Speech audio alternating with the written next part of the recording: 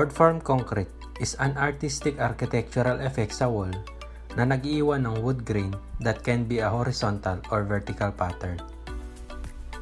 Pero paano ba natin isinasagawa at anong mga bagay ang dapat natin itandaan at i-consider sa paggawa nito? Well, yan ang pag-uusapan natin sa araw na ito.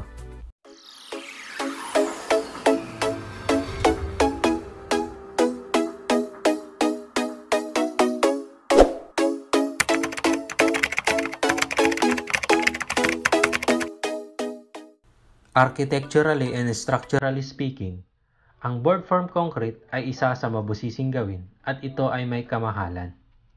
Typically, dito sa Pilipinas, gumagamit tayo ng plywood or phenolic board para gawing pamorma to hold the fresh concrete hanggang ito ay mag-harden.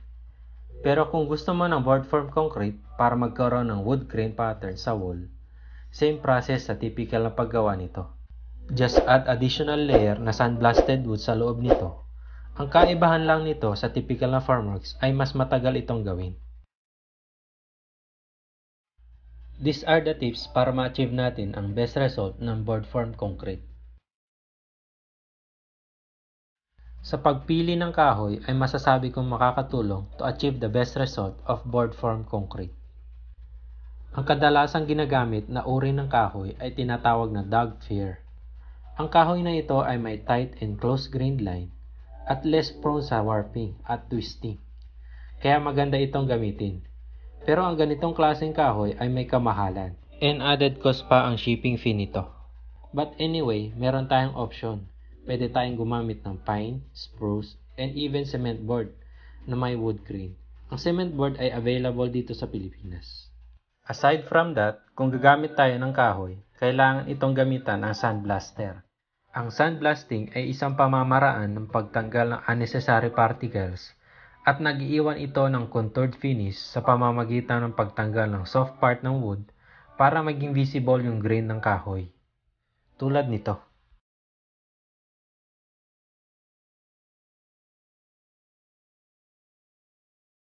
Para maiwasan ang shrinkage at pagbaluktot nito, dapat kiln dry ang kahoy. Kaya siya tinawag na kiln dry ay dahil ito ay pinatuyo gamit ang oven. Ang kiln dry ay isang uri ng sinaunang oven or thermal insulated chamber. Sa pamamagitan nito, makokontrol natin ang temperatura, humidity, and steam level nito. Ito ay fastest way of drying than air drying. Especially sa wooden door na dapat ito ay kiln dry to improve resistance para sa mga anay. At ang tendency kapag ang kahoy na ginamit ay hindi natuyo ng maayos, it will expand na kadalasang problema sa wooden door. Magugulat ka na lang na hindi na isara o mabuksan ang pinto dahil ito ay nag-expand due to change of temperature. Okay, balik na tayo sa ating topic about board form. Para naman sa sukat ng wood, I recommend na gumamit tayo ng 2 inches by 4 inches na kahoy or 2 inches by 6 inches ang lapad. At huwag kalimutan maglagay ng releasing agent sa form, mapa-cement board man ito or wood. Aside from that, makakatulong din ito sa mabilis sa pagtanggal ng porma at it will reduce the loss of water sa concrete mix natin due to absorption in case na ito ay kahoy. At mapoprotektahan din ang surface ng form sa pagkasira para ito ay magamit muli. Gumamit ng paintbrush or sprayer sa pag-apply nito. Ang ordinary mix ay hindi applicable para dito. High slump concrete will give a better result for board form concrete para free itong gumapang to occupy the space ng wood grain. By adding admixture na tinatawag na super plasticizer or high range water reducer, ito ay makakatulong to hydrate the cement more efficiently. This hydration is a chemical reaction that causes concrete to harden. And aside from that, ang paggamit ng super plasticizer ay makakatulong to maintain workability of concrete na hindi kinakailangan magdagdag ng sandamakmak na tubig na makakaapekto sa strength ng concrete. Wall ties and bracing. Para maging stable ang formworks at maiwasan pagbuka o pagkasira nito dahil sa pressure na dulot ng weight of concrete na nasa 2,400 kg per cubic meter and considering yung pressure head, gagamitan natin ito ng sapat na braces with proper spacing at wall ties to hold the fresh concrete. Pero anong klaseng ties and braces ang gagamitin natin? Para sa ties, pwede tayo gumamit ng stainless steel or fiberglass form ties. It is advisable na gumamit tayo ng ganitong uri ng ties para maiwasan ang unnecessary na pagbuo ng kalawang sa end ng ties na magiging visible sa wall. For braces, gumamit tayo ng additional adjustable braces para mabilis na maiset ang verticality or plumbless ng concrete forms. After natin makumpleto ang mga ito at ma-install ng maayos, sigurading nakasecure lahat bago ito buhusan. Installing of forms.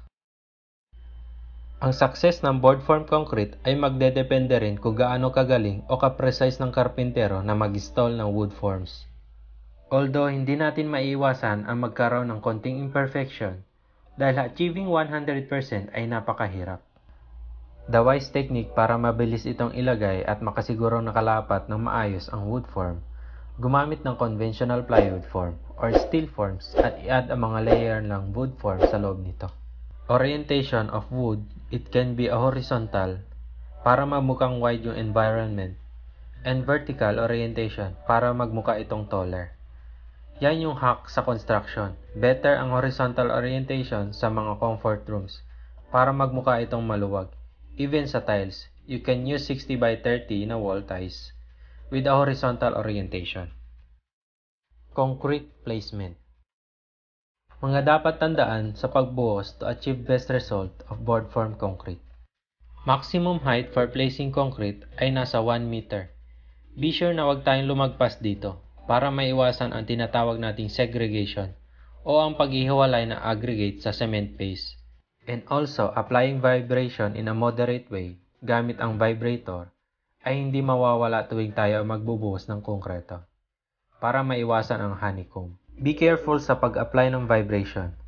Over vibration ay magre-resulta sa paghihiwalay ng aggregate at cement paste na iniiwasan natin.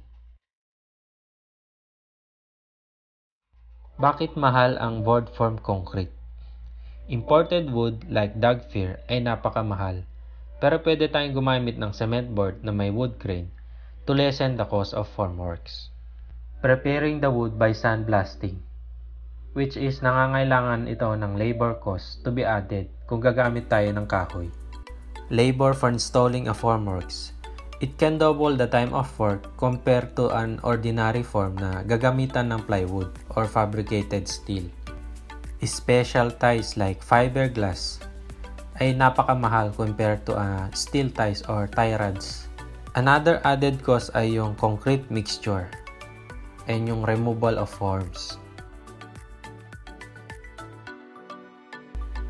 Pero don't worry, kasi nowadays marami ng option and artificial na pamamaraan na tulad din ng board form concrete.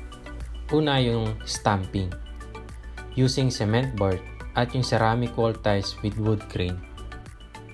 Okay, dito ka na siguro tatapusin ang ating kwentuhan about board form concrete. Kung bago ka pa lang sa aking channel, huwag kalimutang mag-like, share, and subscribe. At pindutin na rin ang bell button para lagi kang updated sa bago kong upload. Shout out pala kay Sir J.R. Rosales na nag-request ng ating content about board form concrete.